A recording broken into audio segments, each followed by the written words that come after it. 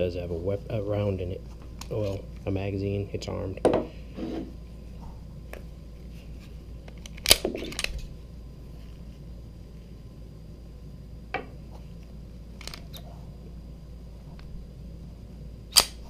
Okay. Go ahead and take this apart so I can show you what it looks like on the inside. See if I can get this right with the gloves.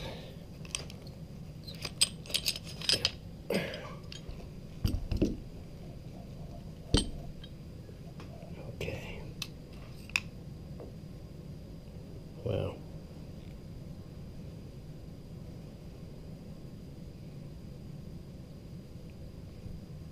That's with oil. That's with COP.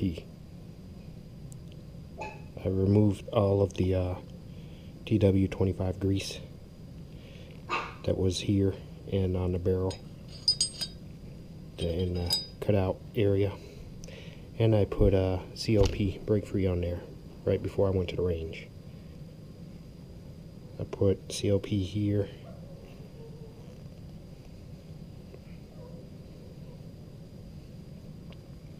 It's not bad. I mean, it's not as bad as if the grease was on there, but it did jam more.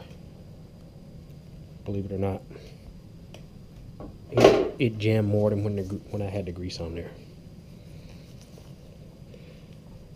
For every magazine, it jammed on the average of once. In one magazine, it jammed twice. But once again, it only jammed on the when I was using the Remington UMC flat nose. In fact, let's see, here's all the boxes I fired.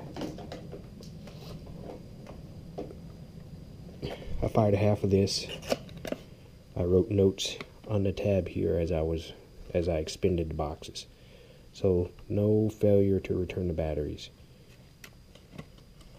with that ammo. This is Gecko full metal jacket, hardball, 124 grain. A box of American Eagle 124 grain. No failures to return the battery. Okay, let's save those notes here. So I had 2 failures to return the battery with this box. The 3rd magazine and the 4th magazine. So I got through 2 magazines before it started acting up.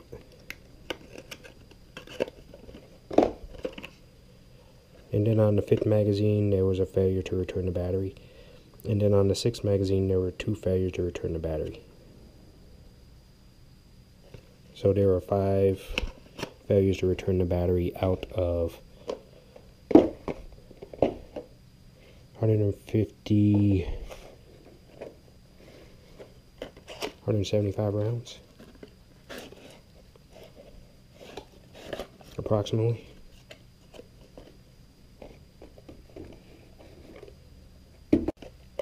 And I also had a problem with one of the rounds here. Let me see if I can find it. I left it in the box. Here it is. I'm not sure if the camera picks that up. Look at the brass at the end.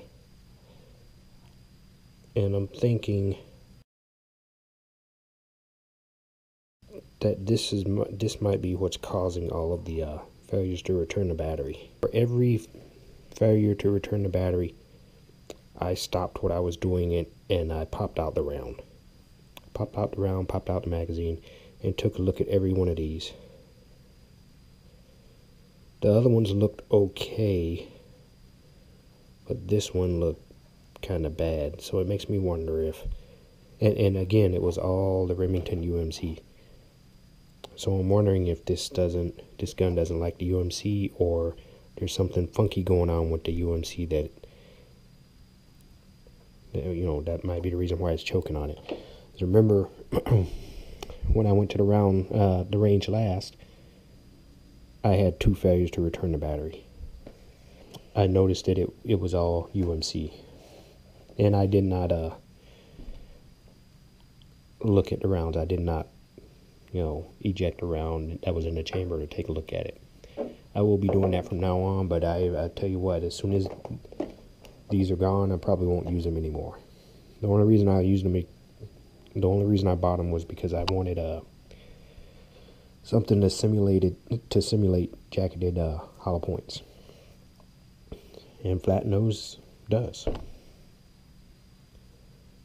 It gives you that. I mean, it's chopped off at the nose to simulate jacketed hollow points.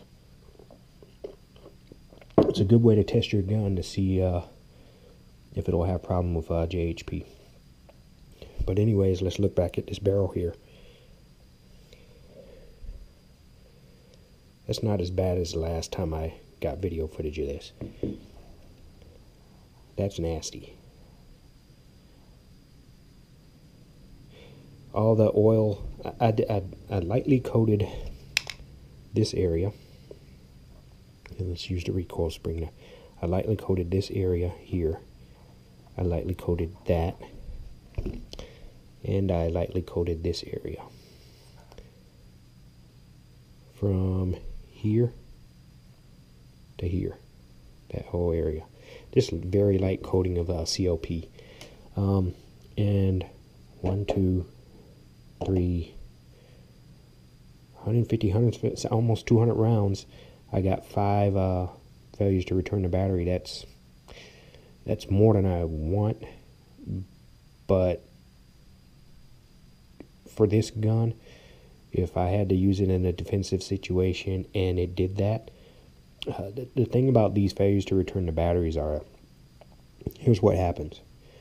Sometimes when I'm at the range and there's a failure to return the battery, half the time I don't even know because I'm looking at the sights. I'm sighted down, and I can't always tell that the slide's all the way forward because my vision is, I use corrective lenses. So a lot of times I'll notice it when I pull the trigger and I get a click.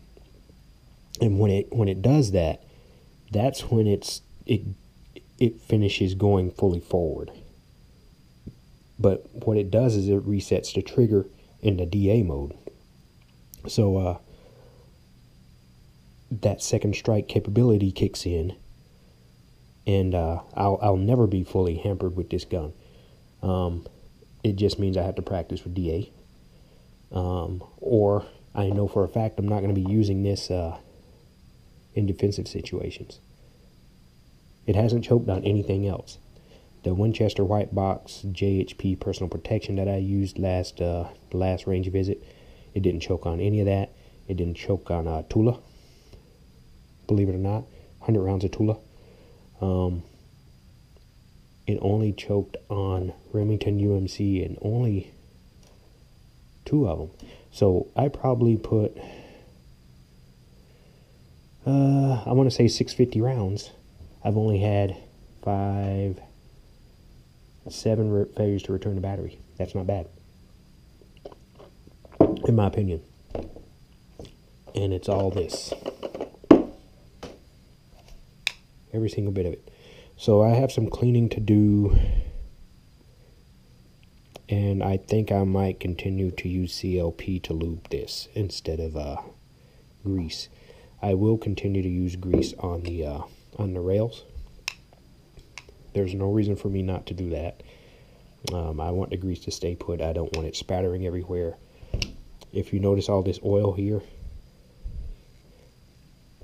I did not put any oil anywhere in here. That's all CLP spattering from where I put it here and here. And I did not put a lot. So you can see how that migrates.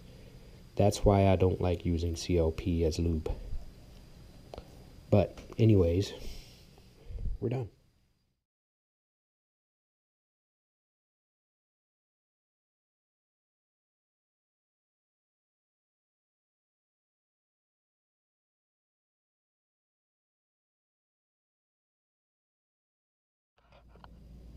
Okay, let me put on my nitrile gloves.